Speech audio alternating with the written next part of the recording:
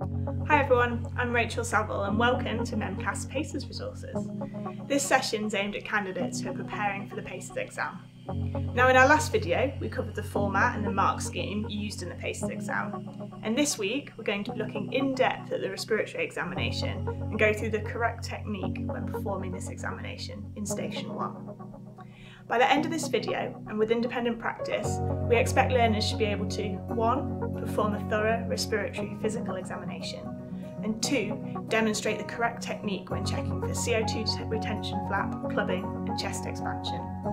A subsequent video will look at how to interpret and present clinical findings in the respiratory exam, with examples of the clinical discussion with examiners.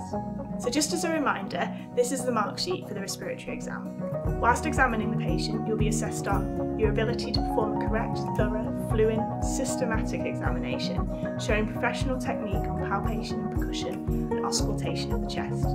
You'll also be assessed on maintaining patient welfare throughout, so treat the patient with respect and sensitivity, ensuring their comfort, safety and dignity at all times. You'll have 10 minutes for the station, 6 of which will be taken by the clinical examination, with 4 minutes to present your findings and discuss the case with the examiner.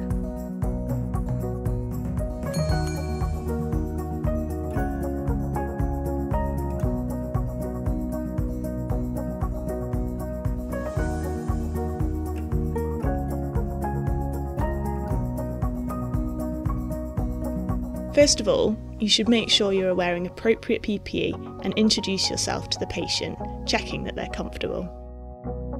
Hi there, my name's Rachel, I'm one of the doctors examining today. Am I alright just having a quick listen and examination of your chest? Are you in any pain at all? Fantastic. You should take a general observation, looking at what's around the bed space. Are there any inhalers or walking aids nearby? And how does the patient look generally? Are they comfortable? Is there increased work of breathing? Do they look cachectic or overweight? You might want to ask them to take a deep breath in, and you're looking for any deformity or unequal chest expansion. Am I alright to have a look at your hands? Things you want to look out for in the hands are clubbing, which should be checked by looking at the fingernails from the side, or by bringing the fingernails together and looking for the loss of diamond shape between the nails. Other things you might note will be tar staining, or a CO2 retention flap or tremor, which could be signs of medication overuse or chronic type 2 respiratory failure in conditions such as COPD.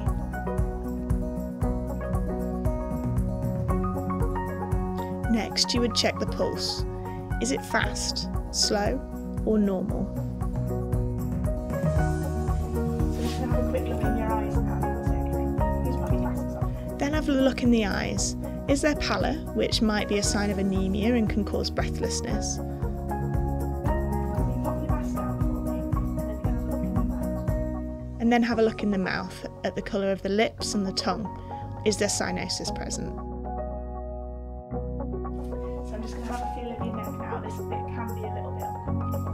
Next, I would move on to the neck to check for any cervical lymph nodes and tracheal deviation. This step can often be forgotten, so by putting it here as you go down the neck, it helps us to remember it. Other times, candidates check lymph nodes when the patient sat forward before you're about to examine the back.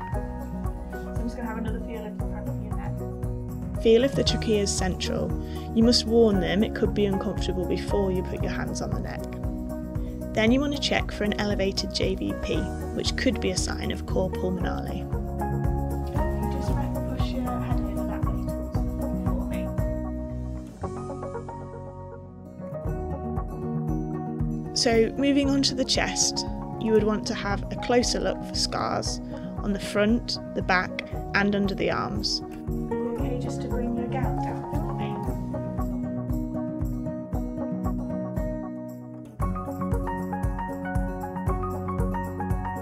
Some scars can be quite subtle, for instance if they've had a thoracoscopic procedure.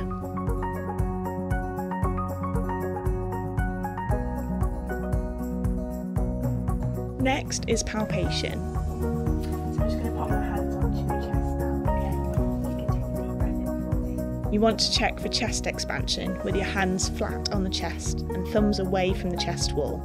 You're looking for an expansion of about 5 centimetres. Lovely, thank you. Here you're feeling for vocal fremitus. If you can say 99 for me. 99. Put your hands in the intercostal space and feel for the vibration as the patient says 99. You'll feel more vibrations if the area is dense, for example in pneumonia, as sound waves travel best through solids. Vocal fremitus will be reduced if there's an excess of air in the lungs, or a thickened chest wall. You must note, a pleural effusion will have reduced vocal fremitus as the fluid dampens the vibrations as it goes from air to fluid to solid. Next, you percuss the chest. So I'm going to have a tap onto your chest now. Notice the technique with one finger laid firmly and flat across the chest in between the intercostal space and tapping from the wrist. You want to percuss in a number of places, including the front of the chest, the axilla and the back.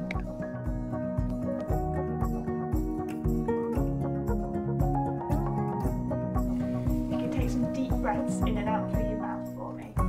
For auscultation, you should listen above the clavicles and the 4 anterior zones and the axilla.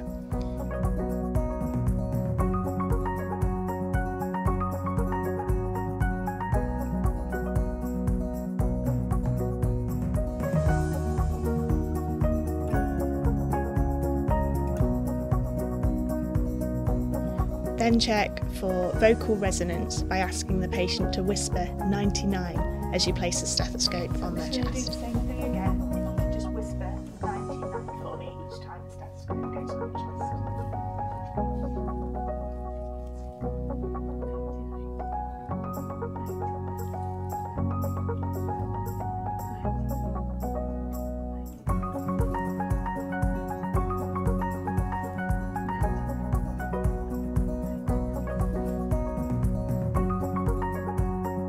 You'll want to repeat the process on the back. I can get you to sit forward for me. I'm just going to have a look first.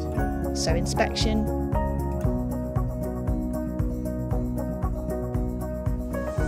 palpation, Take a deep breath in for me.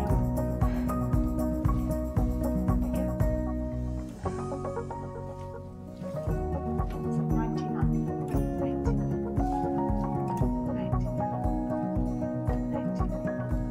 percussion,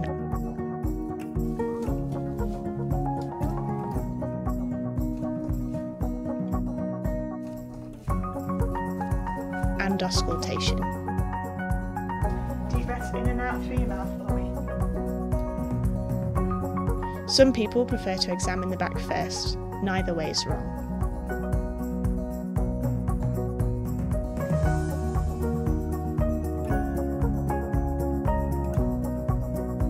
Go back to saying 99 for me. 99. Before you finish, check for sacral edema and peripheral edema, and you may wish to examine the axilla or inguinal lymph nodes if relevant.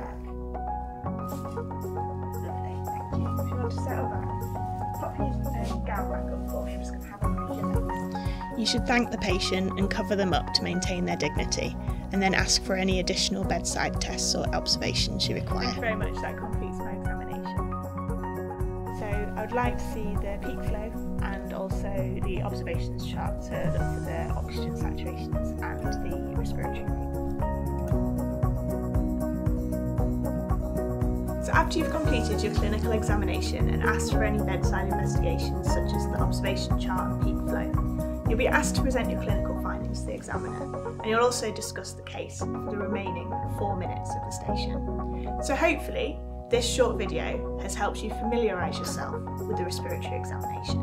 So our advice would be practice, practice, practice. You want to be slick, and performing the examination in a logical order helps the examiner follow what you're doing. It means you're less likely to miss something out. Practice with a PACES buddy on real patients on the ward, with friends, colleagues or partners, and practice getting the timings right.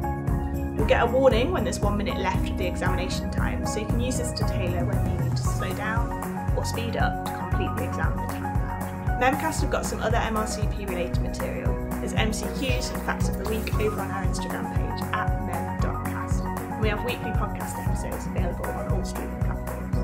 Our next episode looks at how to present your clinical findings and the potential discussions you may have with the examiner. So from everyone here at MEMcast, Good luck with your exam preparations. We'll see you again soon.